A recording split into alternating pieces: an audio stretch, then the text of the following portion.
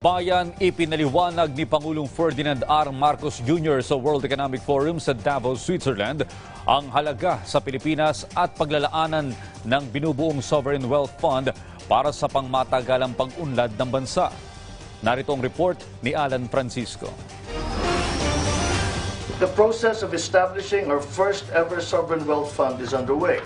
Ipinakilala na ni Pangulong Ferdinand R. Marcos Jr. sa World Economic Forum ang Maharlika Investment Fund o ang Sovereign Wealth Fund ng Pilipinas.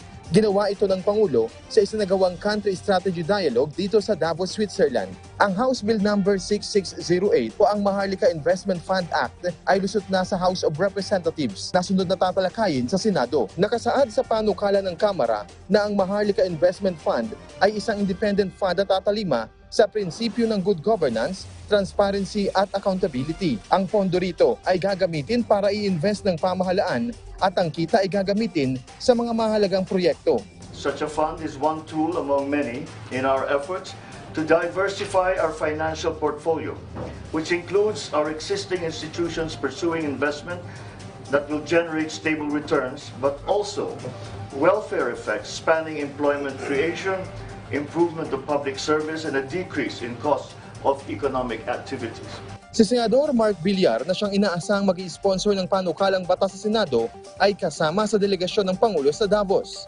Ito ay isang pondo na nakikita nila na magagamit natin para lalong bumilis ang development ng ating bansa. And of course, as investors, gusto rin nila makita na active tayo sa infrastructure at sa mga products or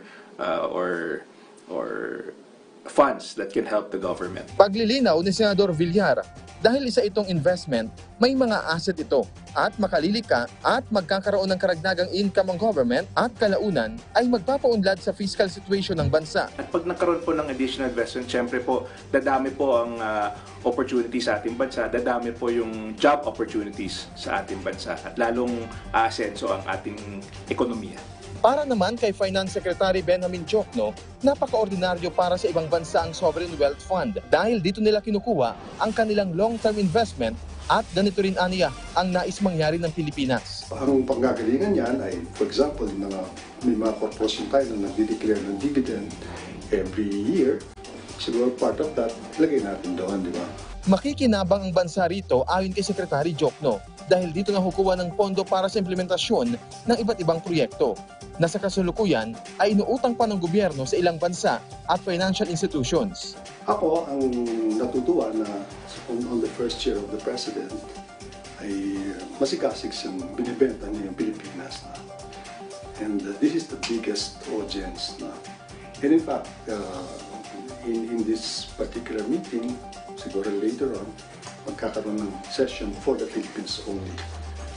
Lagi ko sinasabi na this is our moment. Talagang we have a nice story to tell and it's just a matter of implementation para gumanda talaga ang buhay ng Pilipinas at ng mga Pilipino. Alan Francisco para sa Bayan, Davos, Switzerland.